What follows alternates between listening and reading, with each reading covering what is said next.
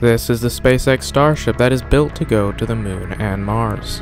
It stands at a staggering height of 403 feet, has a diameter of 29.5 feet, and has a payload capacity of 150 tons.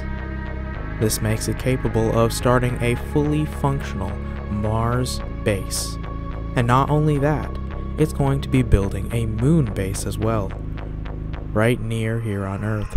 Starship is not only capable of that, but is also capable of launching large payload, including V3 satellites, which will be capable of beaming right down to your phone.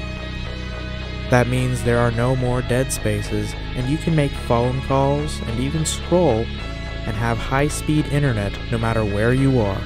The Starship is currently in testing, however, once it is done, it is going to change the world.